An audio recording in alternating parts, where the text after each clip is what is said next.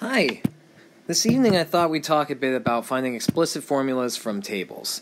Now, we've done a bit of work with it in class, but I'm noticing that some people are still making mistakes because they're applying some rules of exponential functions to linear functions and vice versa.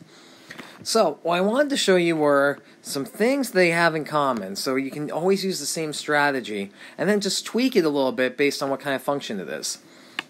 Now, you'll notice I have two different functions here. I have function f, function g. Do not let the terminology throw you off, or better yet, the names. These are just names for our functions. This is top one's function f, bottom one's function g. Reason is, you can't have two functions with the same name going on at the same time. So, that's why I have function f and function g. Don't let that throw you off. Okay. Now, the two steps you want to consider for no matter what a table looks like is how you get from one output to the next. And then, if it's addition or subtraction, now you're looking at a linear function. If it's multiplication or division, then you're looking at an exponential function. So, what we'll do is we're going to check it out in each table here. Now, I get from negative 2.2 to negative 1.3, I have to add 0.9. Now, let's see if this pattern holds up. Get from negative 1.3 to negative 0.4, again, add 0.9. Get from negative 0.4 to negative 0.5, again, add 0.9. I have found my the way to get from one output to the next, and it's addition here. Since it's addition, I know I have myself a linear function.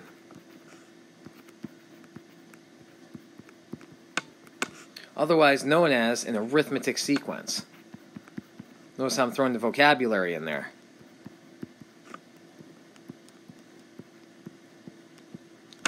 Okay, now I've got a table down here as well. I'm just going to take this step 2, I'm going to shrink it down a little bit so I can squeeze in some space here. Don't mind me. Alright. Hopefully you're following along. You can even do this along with me. Just copy the tables and do exactly what I'm doing. Alright, so how am I getting from one output to the next here? Now I get from negative 7 to 56. I could add, let's see, positive 63, but that's not going to work for my next step or my next step. However, being fairly good with multiplication, I know that I'm multiplying each time by negative 8. If you're unsure what you're multiplying by each time, easy way is just go with the two numbers, first two numbers that look pretty obvious, like negative 7 to 56. Alright, I know I multiply by 8.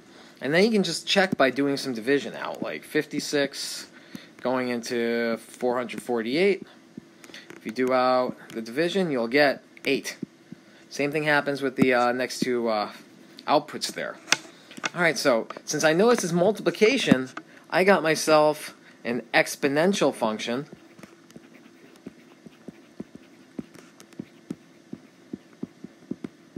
AKA a geometric sequence. It's good to identify these because chances are when you see this on a quiz, you're going to be asked, when presented with the table, what kind of sequence is this? What kind of function is it? So, getting it out of the way right away is a good idea. So I'm just going to shrink some stuff down here so I have a little more space. Okay. So now, I want to figure out how I can write an explicit formula from this. Now, I figured out how I get from one output to the next. That's important. The next is, what is the initial value?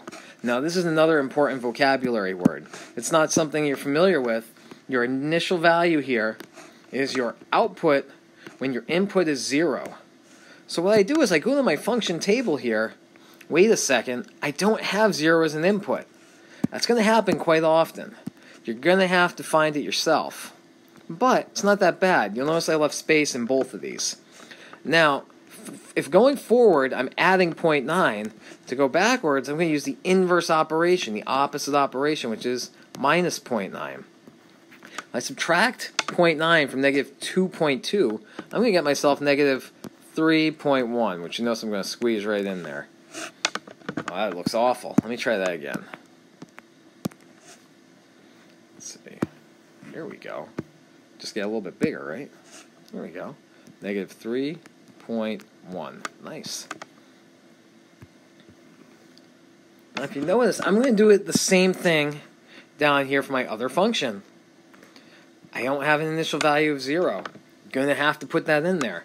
Now, going forward here, I am multiplying by negative 8. The opposite of multiplying by negative 8 is dividing by negative 8. A lot of people get freaked out as soon as they say, wait a second, negative 8 doesn't go into negative 7. Mr. Gamache, what are you doing throwing this stuff at me? But guess what? I'm going to leave it as a fraction, because you know what? A fraction is just a lazy person's division problem. I don't feel like solving it, so I'm going to leave it as a fraction. So negative 7 over negative 8. And since I have two negatives on top of each other, they cancel out, so it becomes positive 7/8. See, that's not too intimidating. All I got to do is just leave it as a fraction. Everyone gets so nervous about fractions, they always just try and create decimals out of them. Fractions aren't bad. You're going to be seeing a bit more of them this year. So now I have my initial value, and I have how I get from one output to the next. Those are the biggest battles here. Now it's just a matter of filling in the blanks.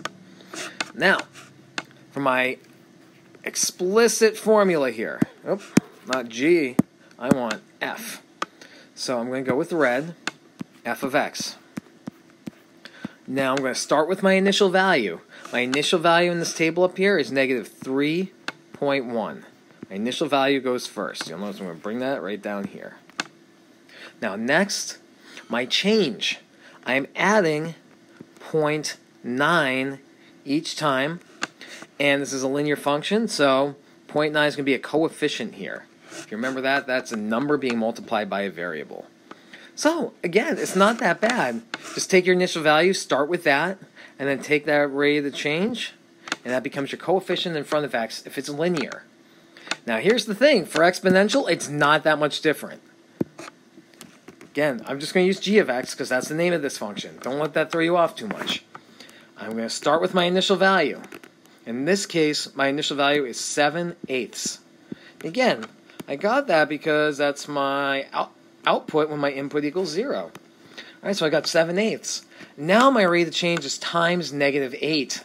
So I'm going to write times negative 8. That's how it's changing from one output to the next. And now since this is an exponential function, guess where my x is going to go? I need an exponent for an exponential function. It goes right up here. And that's all it is.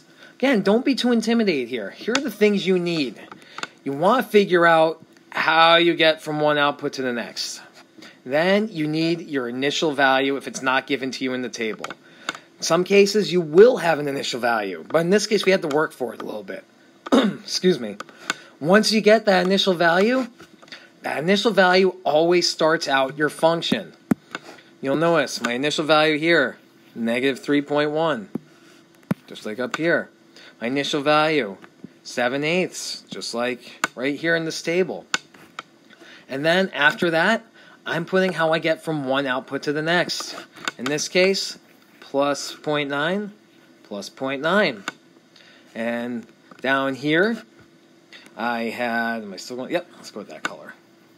Times negative 8, times negative 8. And now, since this function is linear, which means when I graph it, it's going to give me a nice line, 0.9 becomes a coefficient. I just put my x right next to it. Right there.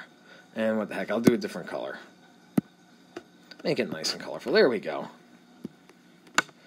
And here, since I have an exponential function, I know because it's going up by multiplication, I need an exponent for my function, so that's where the x comes from. Takes a little bit of practice. It takes a little bit of studying, definitely. But hopefully the more practice you get with this, it's become a little bit easier to you. So remember, initial value, I get from one output to the next, and from there it's just kind of filling in the blanks. Good luck, and I hope this helps.